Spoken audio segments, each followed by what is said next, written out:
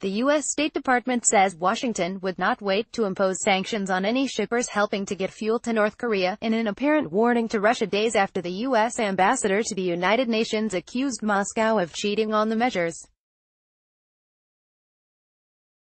North Korea continues to employ tactics to evade UN sanctions, Heather Nauert, the State Department spokeswoman, said in a statement, adding that UN member states are required to prohibit ship-to-ship transfers of petroleum fuel to the hermit country. The United States will not hesitate to impose sanctions on any individual, entity, or vessel supporting North Korea's illicit activities, regardless of nationality, Nauert said. The 15-member UN Security Council has unanimously boosted sanctions on North Korea since 2006 in a bid to choke funding for Pyongyang's nuclear and ballistic missile programs. But the United States and Russia have recently shown cracks in the unity of the Council over the sanctions.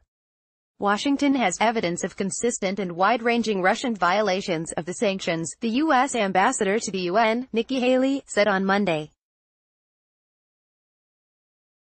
Russia was helping North Korea illegally obtain fuel through transfers at sea, had refused to expel a North Korean whom the Security Council blacklisted last year, and had pushed for changes to an independent UN report on sanctions violations to cover up breaches by Russians, she said. Washington has tracked some 148 cases this year of tankers delivering fuel to North Korea in breach of a UN cap of 500,000 barrels a year. Haley has not said how many of those transfers may have involved Russia. Both Russia and China have suggested the Security Council discuss easing sanctions after the U.S. President, Donald Trump, and the North Korean leader, Kim Jong-un, met in June and Kim pledged to work toward denuclearization.